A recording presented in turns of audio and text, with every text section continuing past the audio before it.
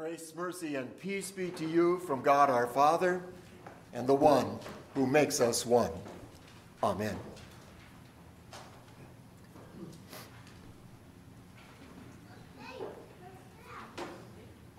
He was hiding back under the steps, under the stairs, when he heard the garage door opening.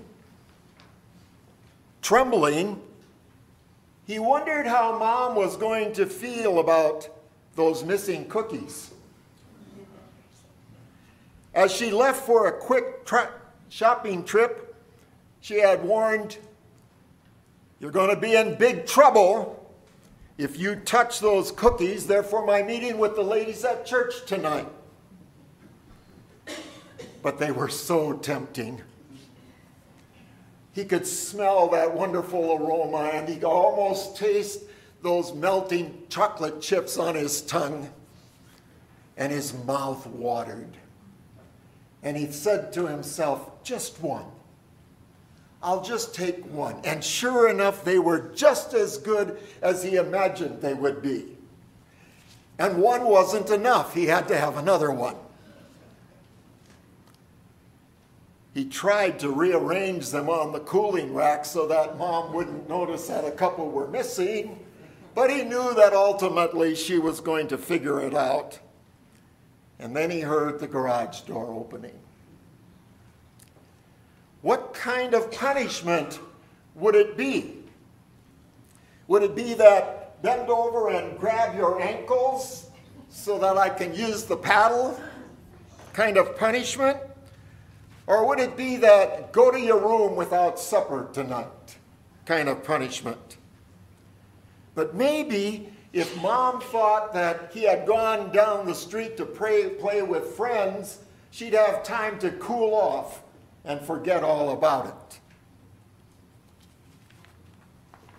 What kind of thoughts go through your mind when you know you've messed up? Next one. There we go. What kind of God comes into your mind when your conscience is accusing you? When you expect that he is searching you out to find you in your hiding places? How's he going to be feeling about you? The words that we hear in Luther's explanation to the Ten Commandments might cause us a little trepidation. Remember those words?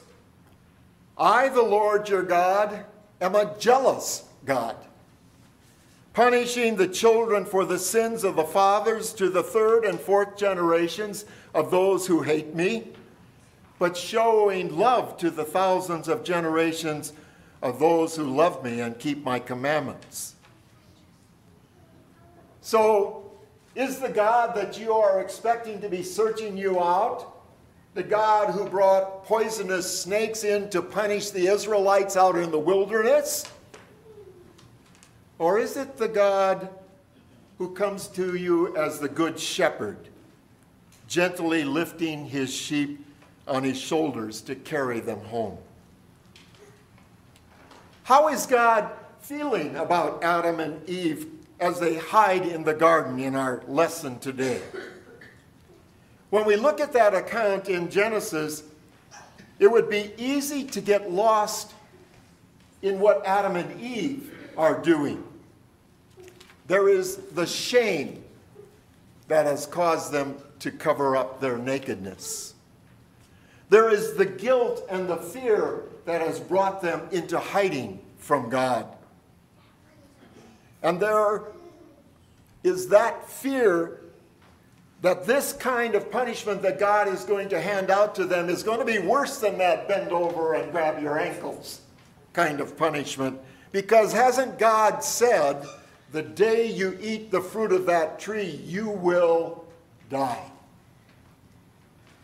And then there's the blame game that's going on, as Adam actually blames God for giving him a woman in the first place, and then turns around and blames the woman for giving him the fruit. And of course, Eve isn't going to stand for that. She blames the serpent for tempting her in the first place. But when we look more carefully, it isn't Adam and Eve who are the main characters in this drama that is happening before us. They don't know it, but they're already dead.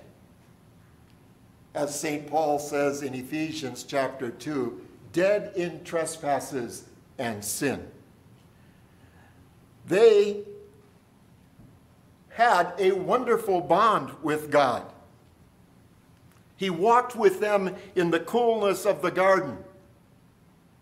But that is gone. Now they are powerless to come back to him. And in fact, now they are thinking of themselves as being independent of God. They have grasped hold of that idea that they can be little gods themselves. And so in the back of their minds, there is now that kind of resentment that God would call them to account and take away that freedom that they think they have found in eating the fruit. But now they are sad, pathetic, helpless characters. And do I need to say it? We are right there along with them. And so our consciences accuse us, and we hide from God. I came across a story in my reading recently. It's fictional, but I think it helps demonstrate how that kind of hiding cripples us as we hide from God. And not only from him, but from others and from ourselves. A 26-year-old woman has been putting on a brave front before her friends for years now, but she has come in contact with another person who is struggling, and she's moved to share her own story to try to help him. She says, "When I was 6, 20 years ago, we were driving through a snowstorm down a winding road. My mom was begging me to settle down so she could concentrate, but I kept teasing my brother in the back seat. He screamed when I pinched his leg. His screech made Mom take her eyes off the road for just an instant, and then we slammed into the tree. If I had listened, I'd have behaved, and they would be alive. They'd be alive, and my dad wouldn't be broken-hearted. He wouldn't have turned into a drunk. So, you see, it's not about forgiving him. I deserve to suffer for what I did." Sadly, when we hide from God, our consciences still accuse us and leave us broken, even when we try to put on our brave fronts. But thankfully, our story for today isn't primarily about the sad state in which we fall when we join Adam and Eve in sin. For this account in Genesis is really a first glimpse at the Good Shepherd, our God who never gives up on lost sheep. This account shows us an anguishing father who sees what sin has done to tear apart the family that he created, who is now seeking to bring them back into his loving embrace and into that family he intended them to be from the very beginning. And though God obviously knows where Adam and Eve are hiding, he doesn't drag them out of their hiding place to tell them, "Bend down and grab your ankles." But he calls them, giving them an opportunity to fess up, to come clean, to repent. And while they are sidestepping their obligations to him, pointing fingers at one another, he patiently waits for them to respond to his gracious love. And he begins to address the root of the problem. He addresses that saying, I will put enmity between you and the woman, between your offspring and hers. He will crush your head, and you will strike his heel. And so begins the story of the anguished father who seeks to restore his children back to the family, back to where they belong. This Father is not just the God of second chances. This Father is the God of hundreds of chances. This God is the God who forgives 7 times 70. And his is the story of pursuing the children of God all of the way through the Old Testament. The story of his bringing the seed of the woman, his son Jesus, into the world to crush the head of the serpent and overcome death in order that he might restore the family. And so we see Jesus in our gospel lesson today, surrounded by family. But it's a much bigger family than you might think it is, because his own family doesn't even fully understand who he is and what he's about. And most certainly that family of the Jewish community into which he has been born does not appreciate that. They're already looking to take care of killing him. And though his family might be rightfully concerned about those who want to kill him, he understands that this is what he's about. He is here to crush the head of the one that's about to bruise his heel. And notice what's over on the side. It is the cross through which he comes to crush the head. There's another one that I didn't include here as an example, where below the cross is Satan with his hands in the air, almost declaring victory. But it's going to be a short-term victory, isn't it? It's going to be a 3-day victory.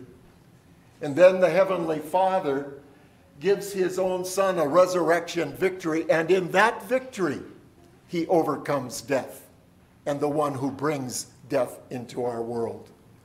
And in that victory, he brings about that which we hear him speaking in our gospel lesson today, where he says that through him, the sins of the children are forgiven.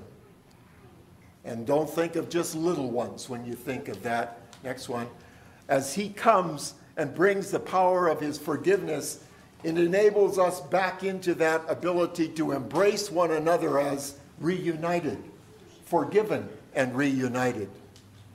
It brings back not only those personal relationships, but it also brings us back into the family that he intended for us to have from the very beginning.